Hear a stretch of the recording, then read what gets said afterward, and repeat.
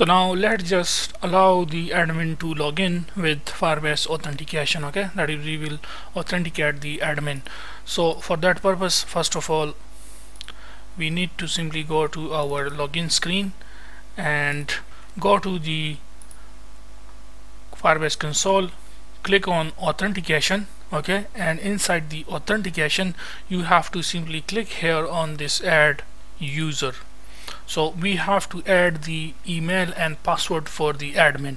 So let's say admin at admin1@gmail.com.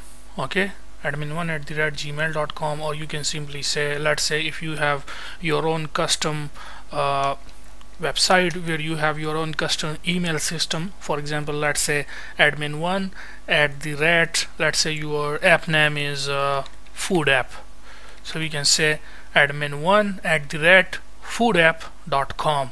okay, and then your password, let's say, and then click add user. Okay, admin1@foodapp.com. So just like we add the admin email and password in the authentication, we can add that in the Firestore database as well, so that any user or any seller or any rider will not be allowed to log in the web portal. Okay, because the web portal is only for the admins. Okay, we will add that condition, of course, we will implement that. We will check that only admins will be allowed, and not the other users. So for that purpose, let's start a new collection by simply clicking here on the start collection button, and then we can give it name as admins. Okay, then click next, and we have our document ID. So we will provide here the UID of the admin. Now how we can get that? Well, simply go to the console, okay, FoodPanda, and go to the authentication, the admin which we just created, this one. Okay, this one is the UID. You can simply click here and it will copy the UID. Okay, this one for the admin one. So we can simply paste that here just like this, so that we can recognize that specific admin.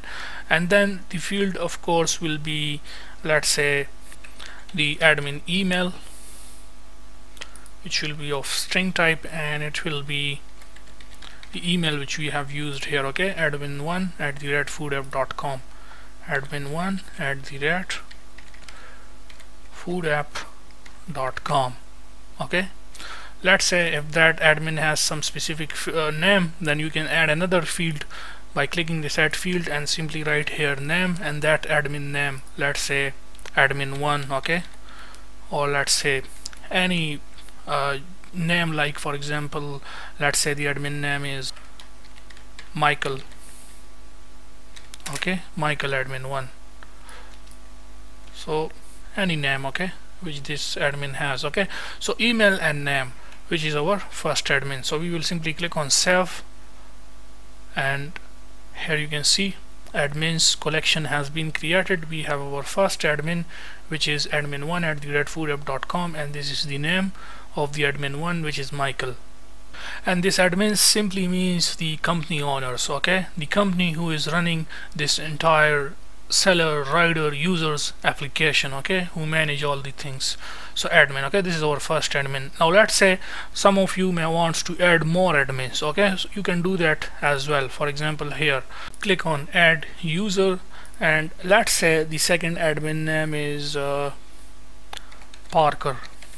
Okay, Parker @foodapp.com. okay, so let's say this is our second admin. Okay, I mean, which we are adding here. Of course you can add more than 2 admins. Okay, just I'm showing you guys how you can add further admins, and we will simply add here the password for that admin. Okay, so let's add that. So it is our second one, which is Parker@foodapp.com. okay, so how we can add this? Well, just come here and inside the admins collection, just click here on this add document. Okay, how we can add the second admin, and then come here, and for the second admin we have to copy the UID of that admin. by simply clicking here, and then we have to paste that UID here, and we have to provide the email for the second admin. So the second admin email is parker@gmail.com.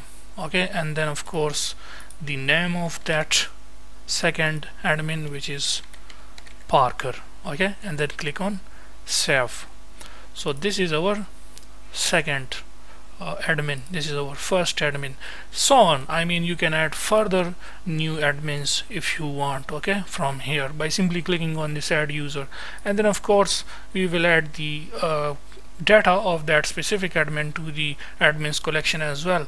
Now remember, as I told you guys, we can create a sign up for this as well, but that is not a good idea, because the reason is, you know, I mean, these are the admins who is basically the company owners, or let's say the people who the company hire to keep an eye on all the data, that is what is going on in the entire apps, that is rider app and the user app and the seller app, okay, all these things.